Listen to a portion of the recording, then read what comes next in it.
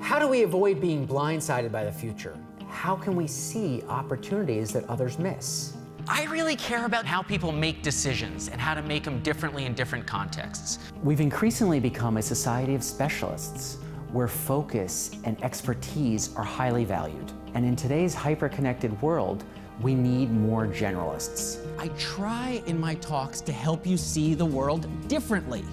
Where some people say, so what? The savvy observer looks at seemingly irrelevant data and connects the dots. When facing massive uncertainty, it's better to be a generalist. It's the ability to see across areas of specialization that allows you to navigate uncertainty with greater success.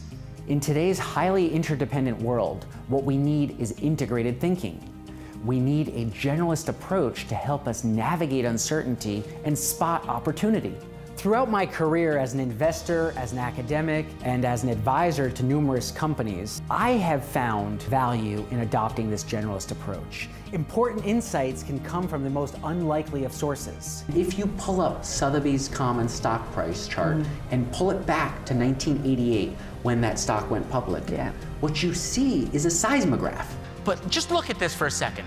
It's a flat line and it has blips up like a seismograph might have. First blip, October 89. Second blip, April 99. Third one, May 07. Well, those dates are somewhat interesting, aren't they, if you're interested in booms and busts? And so when I go back and I look at what was happening to the art markets in 1989. World record art prices set by Japanese buyers. 3 months later, the Nikkei peaked. It hasn't gone anywhere near that level since. So by looking at art markets, we're able to get a leading glimpse into corporate confidence. Someone who pays $100 million for a painting, they're usually a corporate or economic leader in their society. And as such, it's not surprising that if you look at a chart of corporate M&A activity, you see a similar pattern. And so this is a leading indicator of leading indicators of confidence.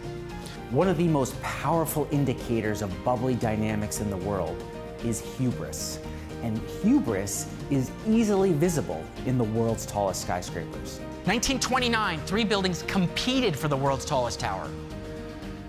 40 Wall Street, the Chrysler Building, and the Empire State Building. And then you had the Great Depression. 73 and 74, you had the Sears Tower and the World Trade Center, followed by a decade of stagflation. 1997, the world's tallest tower status moved to Kuala Lumpur with the Petronas Towers. Basically ground zero of the Asian financial crisis.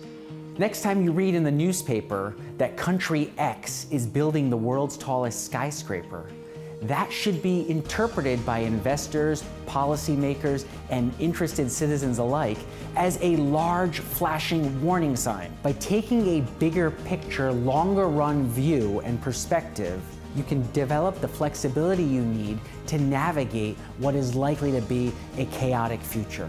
So how is it that demand for protein in China can affect regime stability elsewhere in the world? So at $5,000 per capita of GDP, you start consuming more meat. Makes sense. I've got my housing covered, I've had the bowl of rice, the kids are educated, I'm paying the doctor's bills. Let me put some chicken on that rice. Uh-oh. Where's China? It's right there at the tipping point.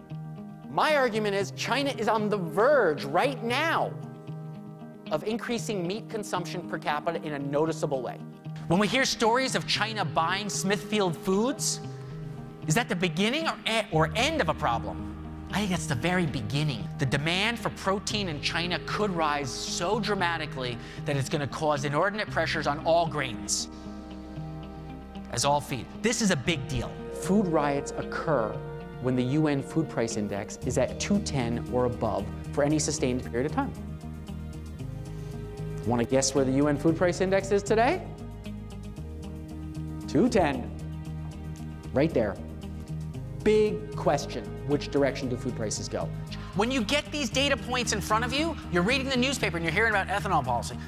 What the heck does that have to do with my global investment policy portfolio that has some exposure here? Or I'm in a fund over here, why do I need to care about ethanol? You do! By paying attention to U.S. ethanol policy, you would have seen a shock in the demand for grains, and that ripple would have flown through any country that had high food vulnerability. North Africa comes to mind, and perhaps the Arab Spring was a direct result of U.S. ethanol policy. Think about different scenarios. Look at different dots, meaning see who's generating wealth how, see who's behaving how and why. Read things like People magazine. Look at newsstands when you're walking through airports and train stations, etc., to see what's selling. All of us can benefit from adopting a generalist approach. You do not need to have a PhD in economics. You do not need to have a PhD in psychology. You don't need to be an expert. It simply requires opening our eyes, identifying the dots, and finding meaningful connections between them. These dots are out there for all of us to see.